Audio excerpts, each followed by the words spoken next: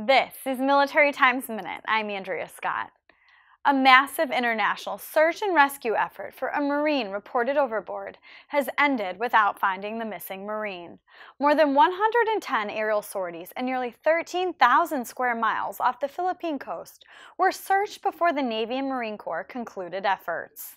The 13th Mu Marine on the amphibious assault ship Essex was reported missing on Thursday and has not yet been identified.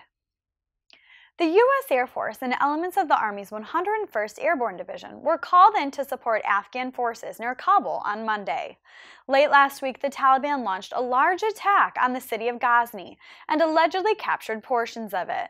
U.S. advisors and air power delivered decisive blows to the Taliban, killing more than 140 since Friday, officials said. And in Helmand Province, Afghanistan, a Special Forces soldier has died from wounds suffered during an IED attack. Sergeant First Class Raymond Transfiguracion died 5 days after he was wounded during combat patrol. The incident is under investigation. Get more on these stories at militarytimes.com.